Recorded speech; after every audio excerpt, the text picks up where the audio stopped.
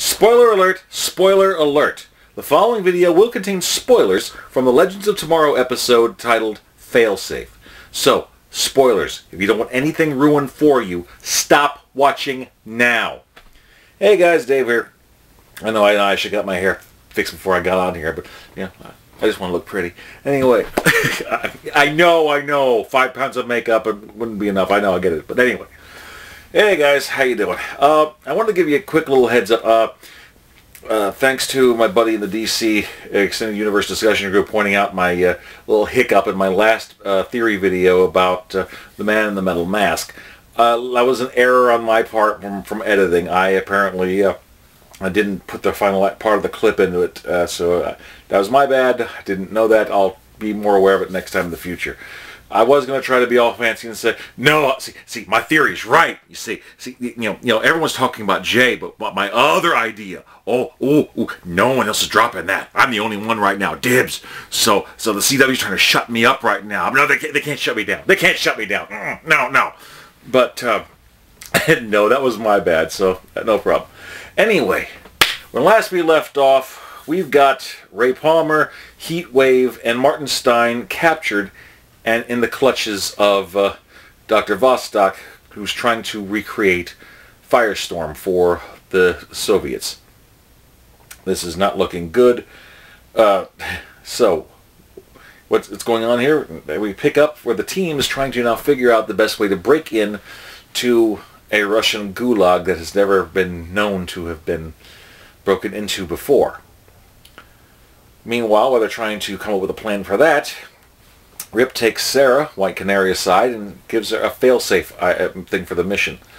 The main thing is to try to get Stein out of there and destroy any evidence of creating a Soviet firestorm. But when all else fails, if there's no other way, then she has to kill Martin Stein. He shows her the future of Star City being overwhelmed by Soviet firestorms. And that's pretty darn frightening. So, while Ray and Rory, or Mick Rory, I should say, are trying to do their thing in prison, they're an interesting odd couple. I mean, you've got one guy who's definitely rough, been inside of prisons, he knows how the things work there, and then you got Ray, who's the positive guy, the sunny side up, the idealist, and they seem like a real odd couple, but especially when it comes to the things going on in the prison yard. But it's interesting because the two play off each other pretty well. I'll get back to that later. Meanwhile, while Captain Cold, Rip, and Canary are trying to get some information on a guy who actually the Russian mob knew about the gulag and the ways in and out, Jax and Kendra are benched effectively because Kendra's too much of a wild card given her recent outbursts, not to mention he doesn't want anyone going near where Savage could be because, not only is he not going to risk anything happening to her, especially because she's the only one who's going to be able to kill Savage, but Jax has been too temperamental lately, so they don't want to do that. Plus, I don't want him going in there because if Stein and Jax get together, then they can make Firestorm, and next thing you know, the Soviets can really go for it. So having Stein there is something that they're going to be able to use to create it, but they don't know that he's a half of it yet. So while this is going on, it's really interesting, and eventually, Stein is going through hallucinations, and even get to see a little cameo from Cisco in there. That was kind of cool. But Vostok is just an evil witch, man, I'm telling you. And meanwhile, Jax is trying to help Stein out because of the connection that they have.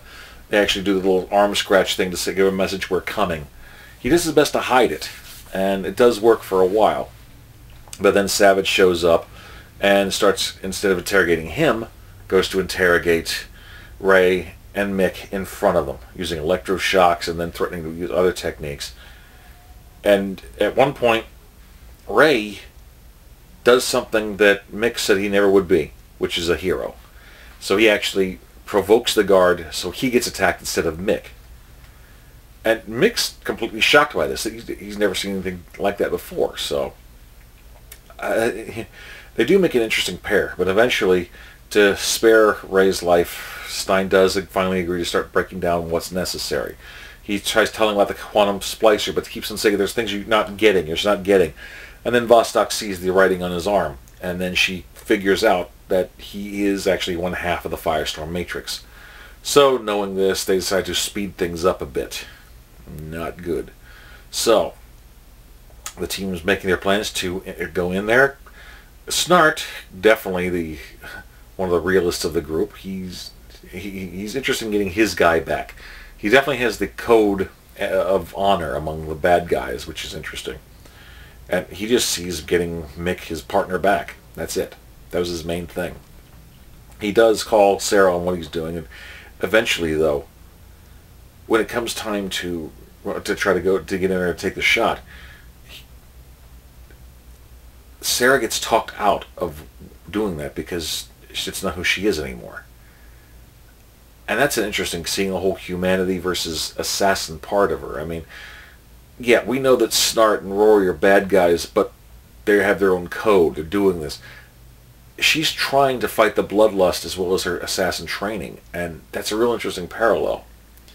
At one point, also, we got to the part where Stein's about to get put into and merge forcefully by Vostok. I mean, of course, it's going to come down to an evil woman wanting, one half of the Firestorm Matrix inside of her.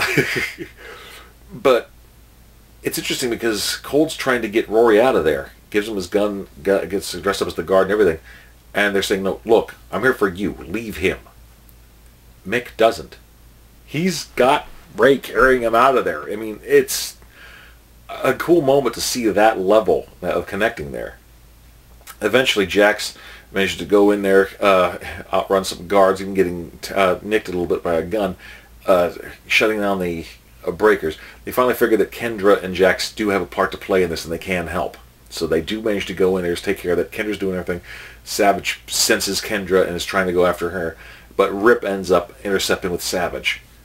And he gets his watch back, but it's just interesting seeing every level of coming back and seeing Savage become more and more just determined to make Rip's life hell. It's kind of frightening. Eventually, unfortunately, it looks like Vostok does emerge with Stein. She's just blown side by side off here from during the prison raid. And eventually Jax manages to reach Stein in the back of her mind and keep him, he keeps her from blowing him away. That was cool. Usually Stein's always been passive in that regard and only been able to suggest certain things. He's never, only very few times has he ever been able to actually be active in it. So that was kind of cool. But eventually he manages to stop her just in time for Jax to run up, tag her, and they separate. So that was pretty darn cool. Unfortunately, Vostok starts to glow with a blue flame, which we start thinking Deathstorm, but it looks like without the quantum splicer, without Stein to stabilize the Matrix, she's going for a meltdown. So, here comes Rip in the jump ship. The crew managed to get the hell out of Dodge. Savage gets blown the hell up. Every trace of the Firestorm Soviet project is gone now, and the impenetrable Gulag now gets taken off the map. It looks like all is pretty well that ends well. The future seems to be relatively intact. The guys are flying through the time stream until they are attacked once again by that son of a bitch Kronos. Sorry for the language, but he's a prick. Not to mention they've said just about that same thing on the show, so no problem. They managed to do some evasive actions, even diverting some of his weaponry against him, but unfortunately a missile tagged the Wave Rider, so it crashes out of time into Star City 2046. The place looks like it's a war zone. There are buildings on fire. The former Power Industries building is now Smoke Industries. And they encounter a green-hooded archer. Sarah and Ray try to reason with him, but this is a dark-skinned man who says, I don't know of any legends, and draws and fires on him. And that's where to continue. Dun, dun, dun! All in all, I mean, where White Knights was a little on the slow side, it did pick up a bit for Failsafe, and just seeing how dedicated Rip is to preserving the future at any and all costs, including making the hard choices. I mean, people might give him a hard time that he may not seem like he knows what the heck he's doing, but he's a renegade time master who is doing everything he can to save the future. And, you know, this is a ragtag group. I mean, this is chemistry experimentation. This is pure experimental things with this crew. But it's fun, and it works, and it's a lot of stuff that you'd see in comics back in the day, too. So, in that regard, it's pretty faithful, and I enjoyed the episode. And I'm really looking forward to seeing Star City 2046 next week. We're looking at like a future Deathstroke. Is it going to be the actual same, or is someone taking up the mantle? We don't know. But it looks pretty freaking awesome. So, if you are an Arrow fan, make sure to watch next week's episode of DC's Legends of Tomorrow, Star City 2046, because we're going to get to see what happens to Star City and some familiar faces in 30 years. So, what did you guys think of this episode? Please like, comment, subscribe, share, pass this bad boy around. And until next time, Dave signing off. Peace. Yum yum.